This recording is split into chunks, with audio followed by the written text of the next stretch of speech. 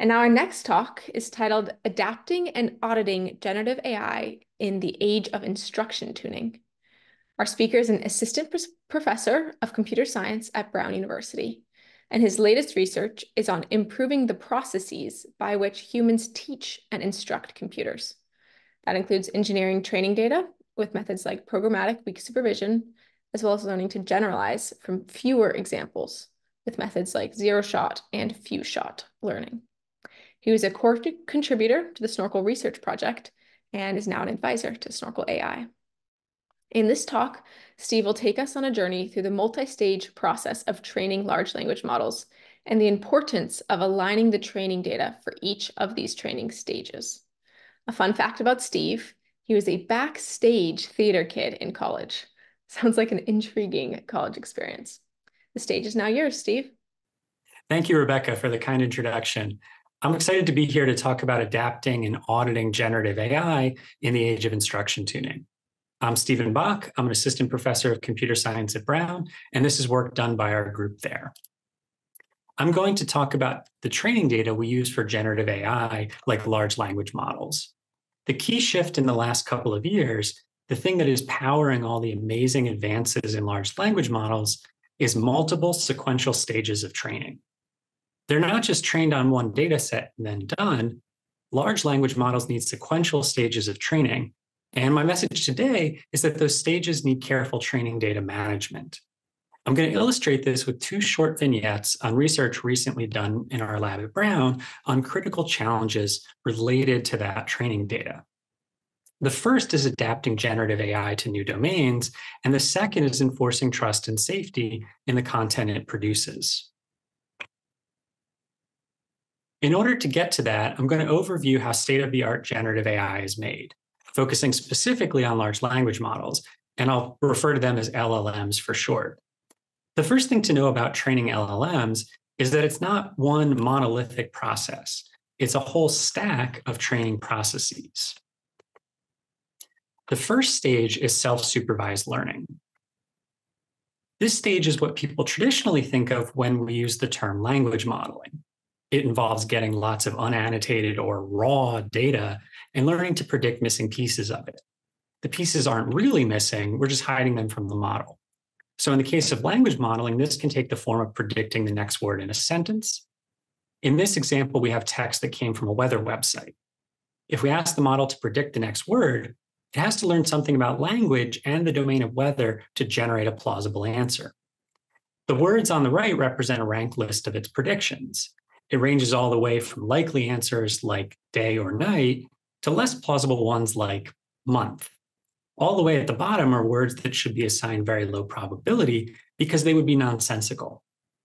This process is called self-supervision because it's not exactly unsupervised learning. There is a specific right answer, which is the word that actually appeared in the text we collected. In this case, night. We're just hiding it from the model. Self-supervised learning is very powerful because that cheap data leads to learning a lot of useful knowledge. But the big advances in the last couple of years have come from going beyond self-supervised learning. Now, that's just the starting point for further training. The next stage is supervised learning.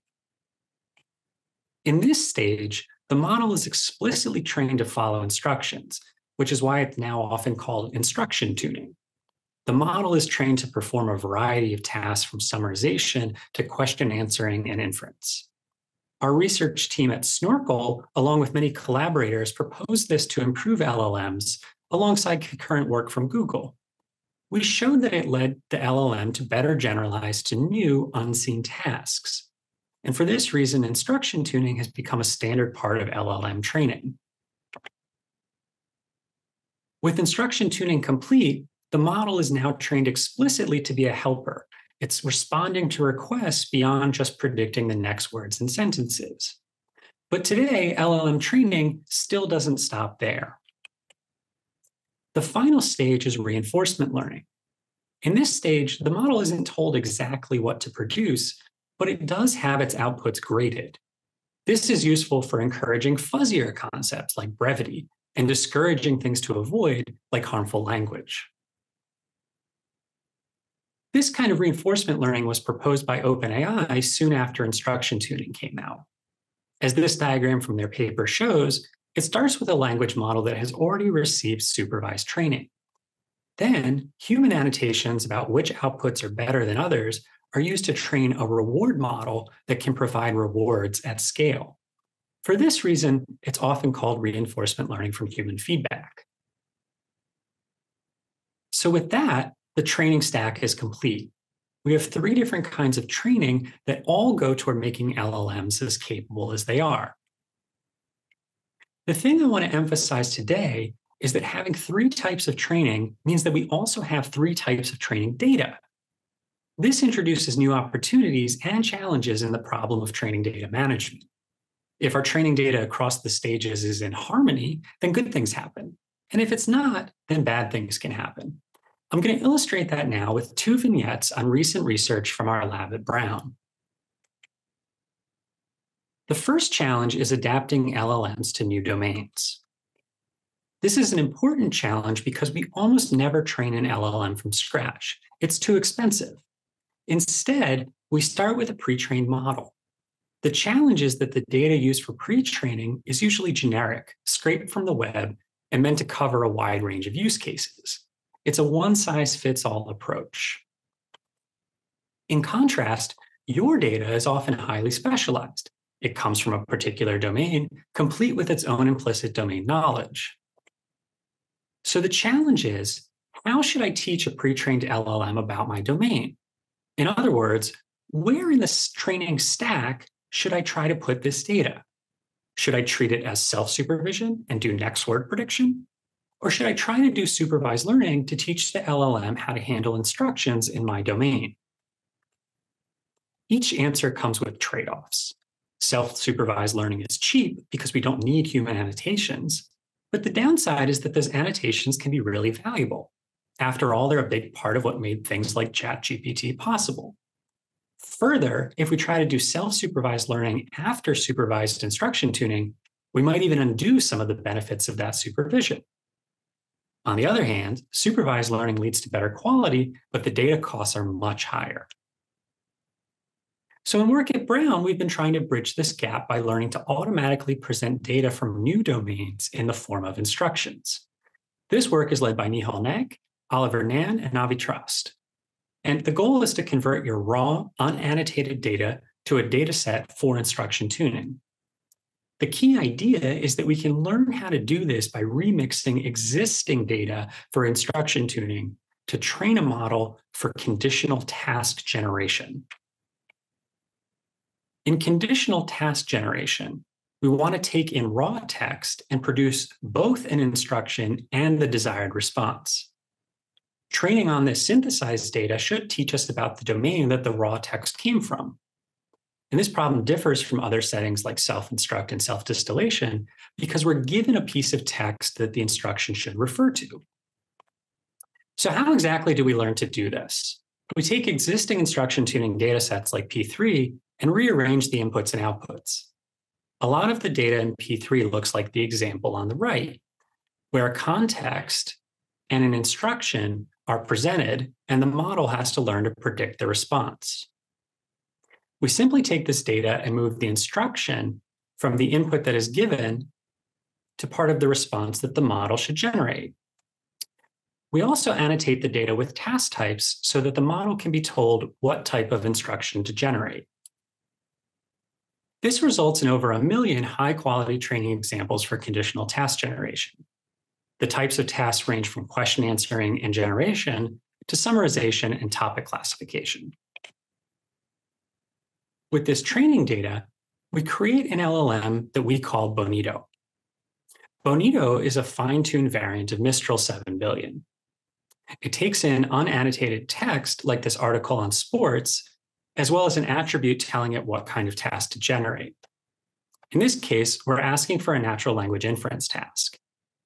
Then Bonito produces an output that refers to the context.